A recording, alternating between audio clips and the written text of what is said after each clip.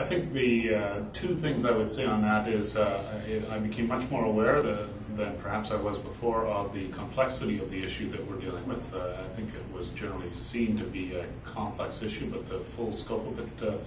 of its complexity, was made more obvious to me as a result of the conversation, as well as the interrelated nature of the various component parts of the issue. That was something that, while I had a sense of, it was much clearer as a result of the discussions that we had today.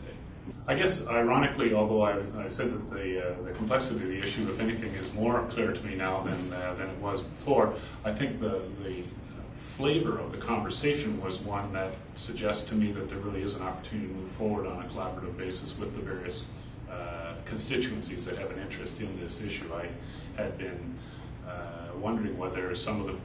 viewpoints and some of the perspectives would be sufficiently brittle that they wouldn't lend themselves to being coalesced in some sort of a common approach, and I don't believe that anymore. I think the dialogue was very positive and very constructive, and I think we're going to be able to get some positive next steps, particularly in my work, which involves policy development within the Ministry of Health and Long-Term Care.